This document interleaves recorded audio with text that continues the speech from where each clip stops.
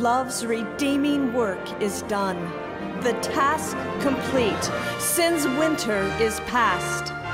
God, who loves us, who loved us from the very beginning, sent his Son, Jesus, to cancel the debt we owed.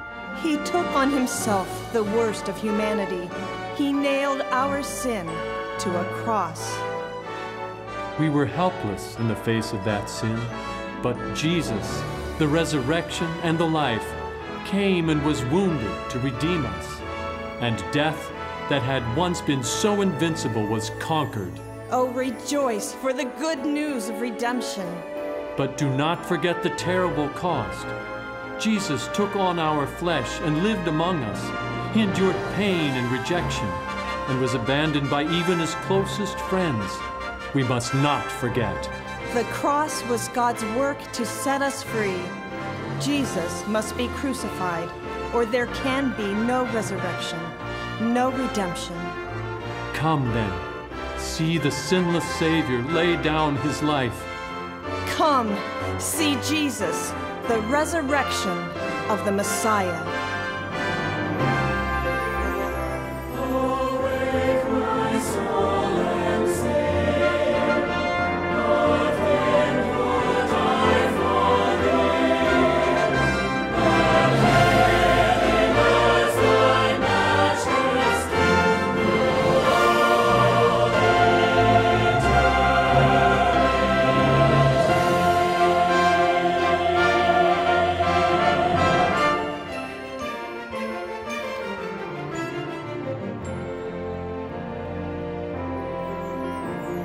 Jesus, boundless love to me, bind my thankful heart to thee.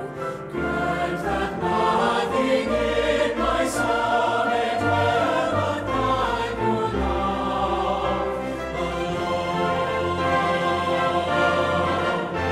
Rejoice, rejoice, the Lord is King, the Lord and King adore. Rejoice, rejoice, give thanks and sing, and triumph evermore. Rejoice.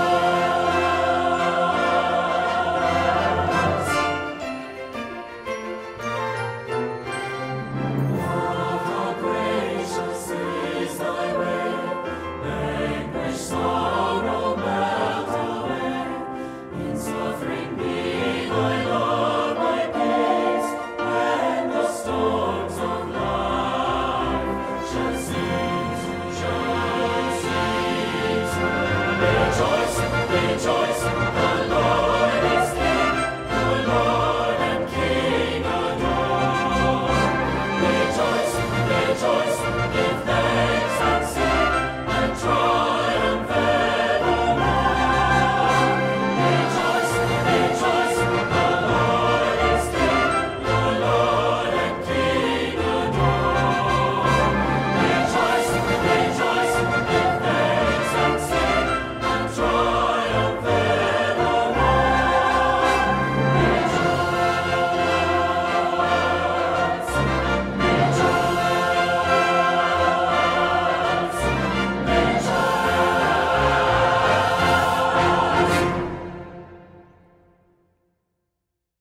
During his earthly ministry, Jesus moved with love and compassion among the people.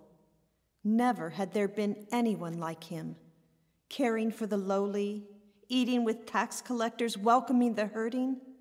He touched lepers, healed the blind and the lame, and he forgave sin. He preached a new kingdom, a kingdom of love. Thousands put their trust in him as Messiah.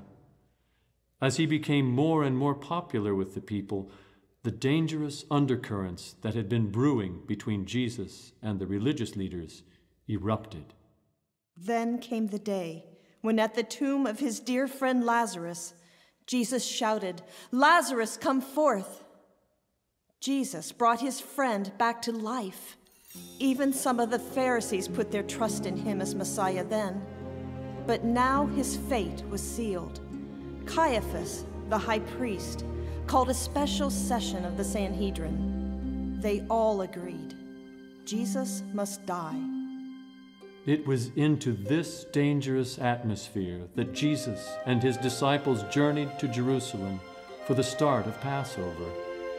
Pilgrims from everywhere had come to the holy city, and the name on everyone's lips, Jesus.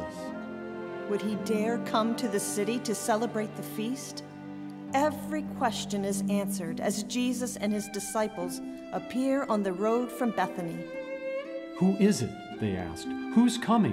Why, it's Jesus, the prophet from Nazareth. Countless numbers of pilgrims rushed out to meet him, palm branches waving, coats thrown to the ground. Hosanna! Blessed is he who comes in the name of the Lord. But they did not see his tears. Neither did they understand his intent. Jesus was already the king. Now he would come as the Passover lamb. He had completed the work of ministry. Only one journey remained, the journey to the cross.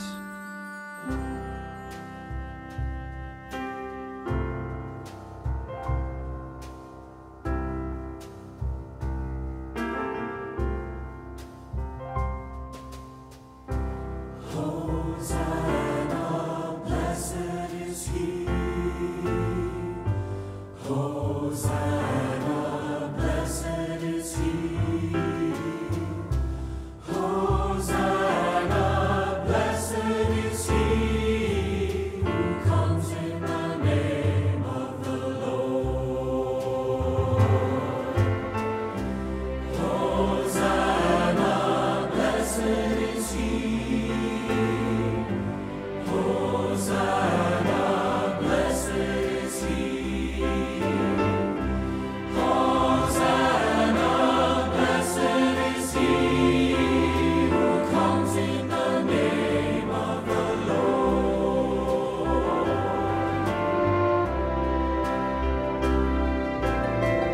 My name is on your lips now.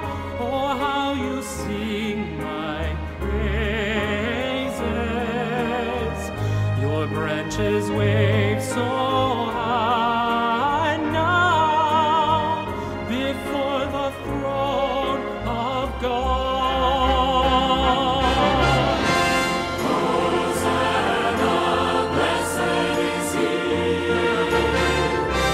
Hosanna, blessed is he. Hosanna, blessed is he who comes in the name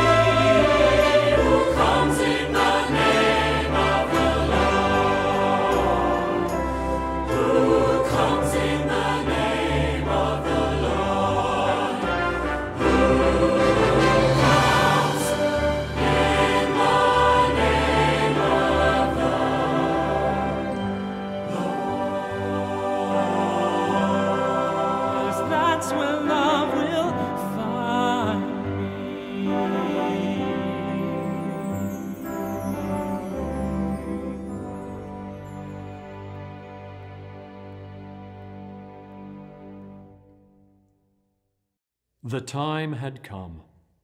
All Scripture would be fulfilled.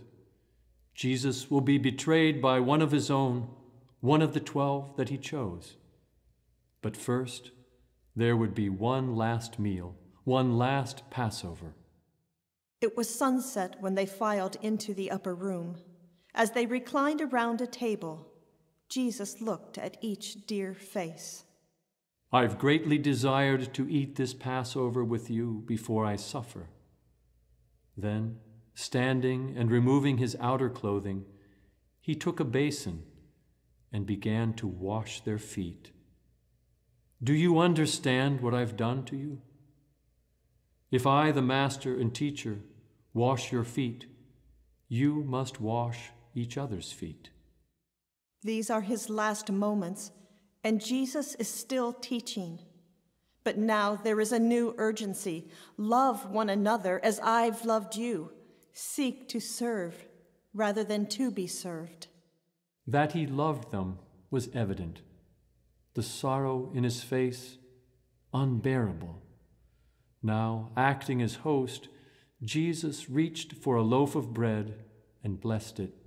He gave it to his disciples. Take, eat. This is my body. He poured the wine and lifted the cup to heaven. Take, drink.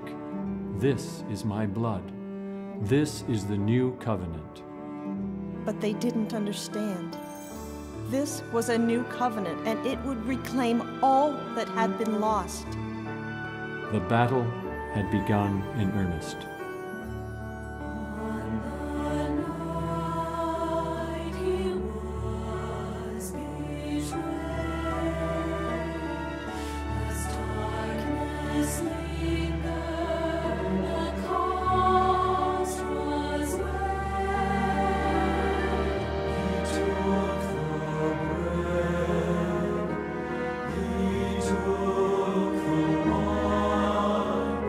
He said,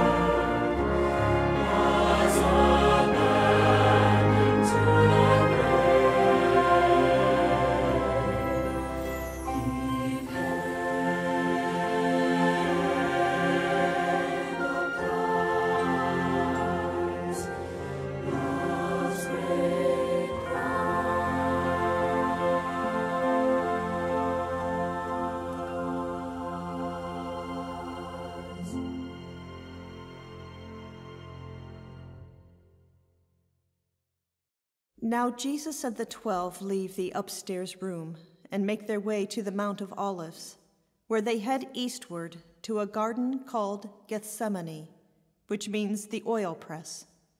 It's a place Jesus knows well. So does his betrayer. Leaving his disciples to keep watch, Jesus falls on his face in deep despair, and just as he has done his entire life, he turns to his Father. My Father, if it be possible, let this cup pass from me. Nevertheless, not as I will, but as you will. In great sorrow, Jesus prays until finally he surrenders completely. Moments later, lanterns appear, and a crowd enters the garden with torches and swords. Judas, the betrayer, is in the lead. Jesus steps forward. Whom do you seek? Jesus the Nazarene, they respond. And just as God speaks his name to Moses at the burning bush, I am who I am. Just as God tells Moses to say to Israel, I am has sent me. Jesus responds by using his Father's name. Jesus is the I am of the burning bush. I am he. Hearing this, they drew back and fell to the ground. Who calms the sea, who forms the land, the first and last, the great I am come to set you free. I am he, I am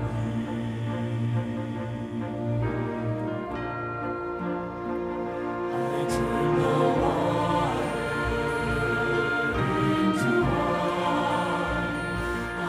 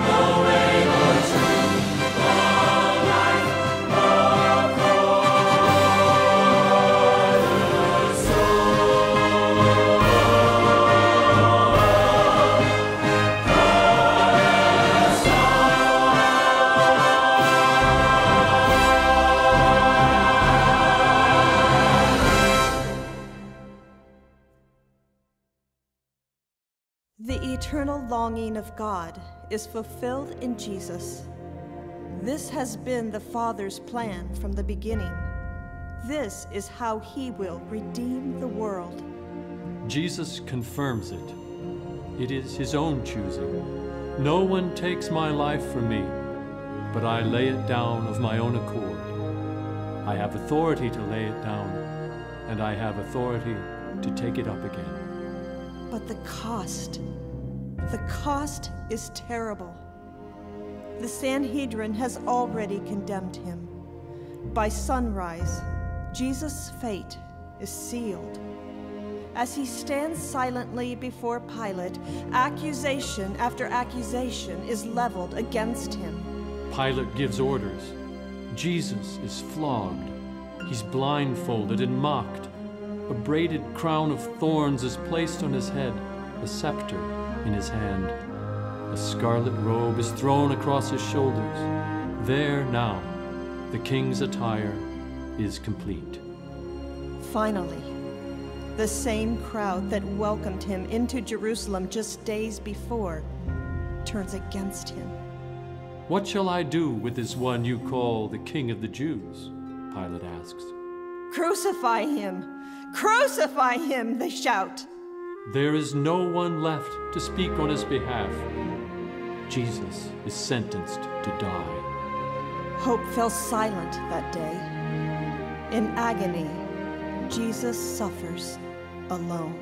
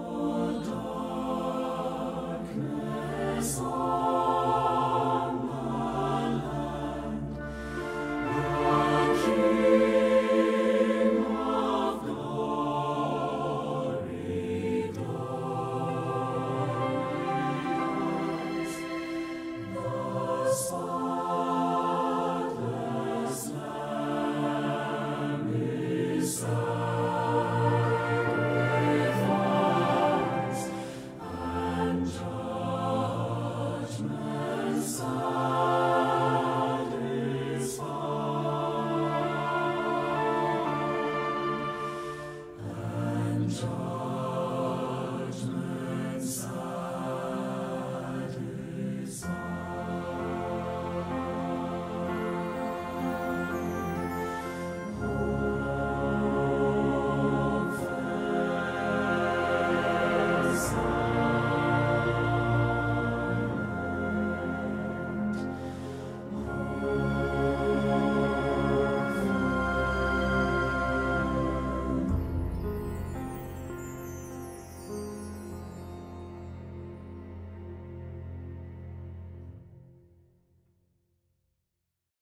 For those who stood there that day, for those who loved Jesus, all hope was lost. There could be no dawn that would change this devastation. Despair and fear overcame them. They were there when the earth split open in violent protest. They had seen their Lord crucified. There is a final word in the redemption of man, and upon it alone stands our forgiveness. It was uttered by Jesus that day from the cross. Finished. It is finished. Darkness had had its hour. Its power was spent. Jesus looked death in the face, and it was his love alone that vanquished it. Holy praise, eternal dreams, his voice not silenced by evil schemes, and lifted up upon the cross, alone he suffers, oh precious loss. For love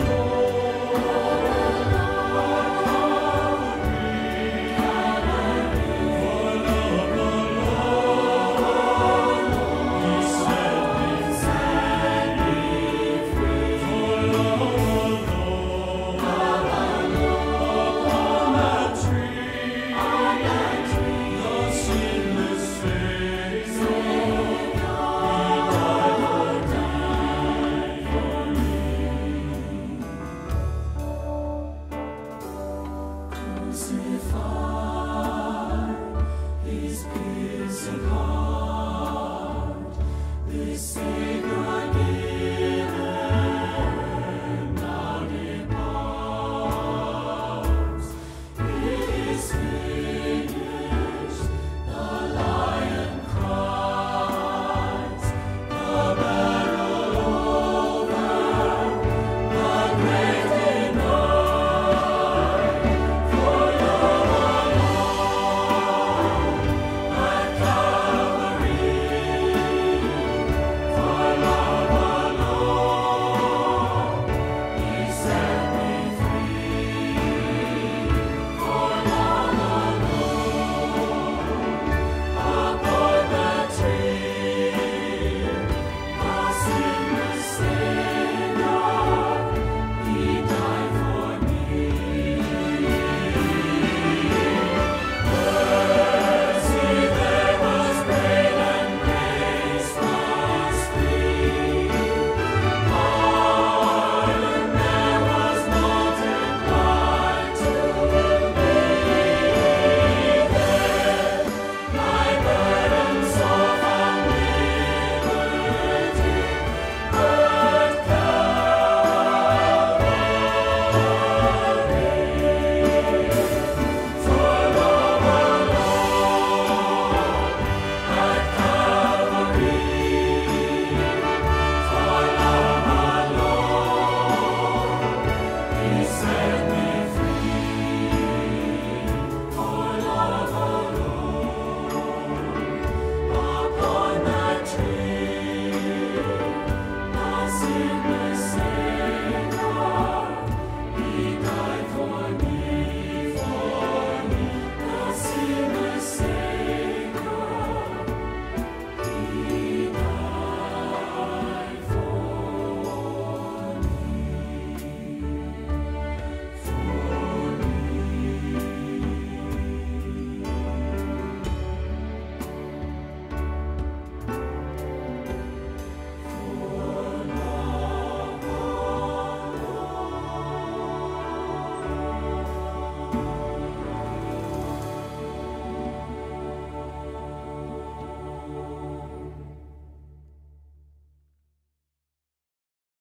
Once and for all time, Jesus entered the most holy place, into the very presence of God. He destroyed the power of death. By his own blood he restored us. Through one man sin came into the world. Now one man alone could secure our redemption. Jesus, fully God and fully man, Jesus, our brother. Jesus, our most merciful and faithful high priest, you are the living bread who was broken. You took on our likeness and became obedient to death, even death on a cross. While we were sinners, you died for us, forever tearing down the wall that separated us from the Father and paying the price to purchase back everything we'd lost, our birthright. You ushered in the new covenant and sealed it with your own blood. Our redemption was indeed costly. You are the radiance of God, the exact imprint of His nature. Forever, you are exalted, eternal God and Savior. Amen.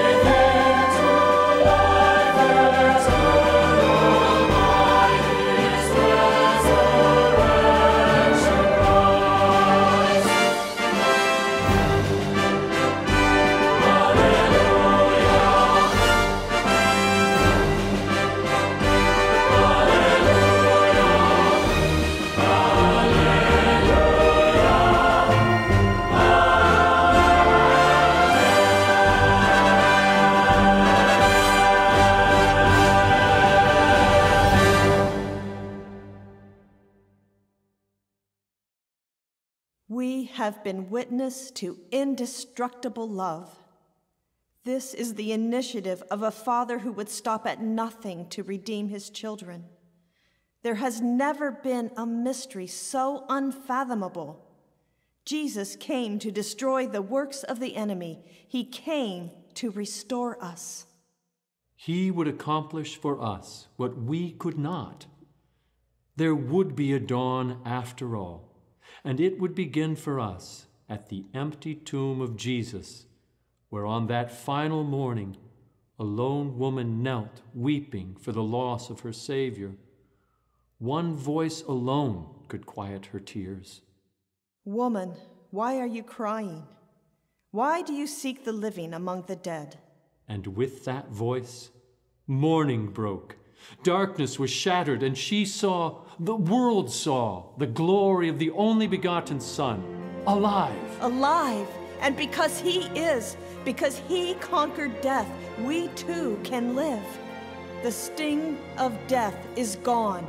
For we have seen Jesus, our Lord and our God. Let every knee bow and every tongue confess that Jesus the Messiah is Lord, to the glory of the Father. Amen. Kingdoms may rise, and kingdoms may fall. The kingdom of heaven endures through it all. Death is defeated, and Jesus is Lord. The Lion of Judah, alive evermore. Crown him Jesus, crown him King, crown him Savior, Lord of everything,